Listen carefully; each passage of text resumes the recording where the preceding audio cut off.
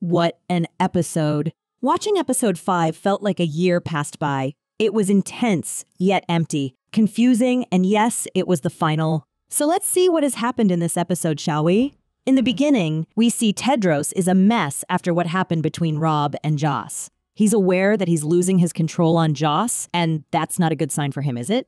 On the other hand, Joss seems to be doing pretty well. Her team is about to pay a visit, and she tries to motivate others to perform their best. When Tedros tries to be a part of it, Joss doesn't let him, and she says he served his purpose, meaning that he inspired her enough, and now she's done with him. Joss, I still don't like you much, but go girl. She also knows that the way they met wasn't a coincidence, and in fact it was a setup because Tedros told Diane to bring her over to the club, and when he saw her, he acted as if he wasn't expecting her to show up. No matter what, Tedros doesn't admit it, and he doesn't leave the house. He says that she's talking to his people, and they're his extension. On the other hand, Joss says, "These are my people now." Well, hello? Is anybody considering asking them what they want, or are you just going to stand there and assume these are your people? Anyways, Joss decides Chloe, Ramsey, and Isaac to be her opening artists on tour, and Tedros tries to get Xander on his side by saying that he also has a talent, and what Joss is trying to do is to cut him off once again.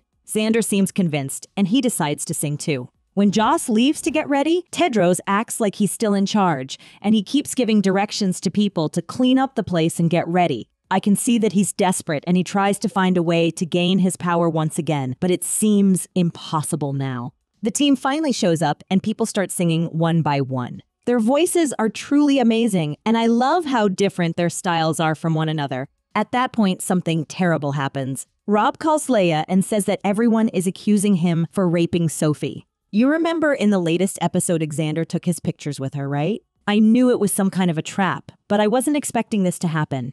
Xander seems pretty fine about what he has done, and as Joss hears the news, she immediately knows that it was Tedros' plan to ruin Rob's life and career. She talks to him and wants him out of the picture. But as you can imagine, he doesn't accept it. So Joss goes to Haim and tells him to pay whatever he wants so that Tedros gets out of her life.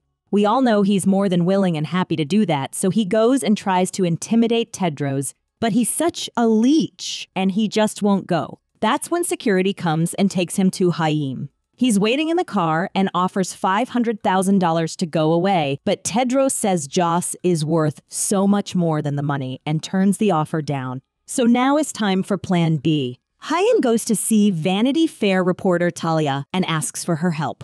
Then we see it's 6 weeks later. Apparently, Talia exposed Tedros' real face, and all I can say is I'm glad it happened. Nikki, Haim, and Fink are pretty about that too. How wouldn't they? Tedros was a major obstacle and a threat for them. But it's not over because we learn that Joss left an artist pass for Tedros, so he comes to see her. We see them spending some time together, and what we also see is the tables are definitely turned. Joss seems so much more confident than ever, and she acts like she owns him. Tedros, on the other hand, is fragile. He lost his power on everything, and more importantly, thanks to Talia, everyone knows what he did in the past. Now, I have to say this, their relationship is the most toxic thing I've ever seen, and I hate it. After their boring scenes, we see that Joss is finally on stage, and the crowd is so hyped to see her. You know what she does next? She decides to introduce Tedros to her fans, or as she says, her family. She also calls him the love of my life.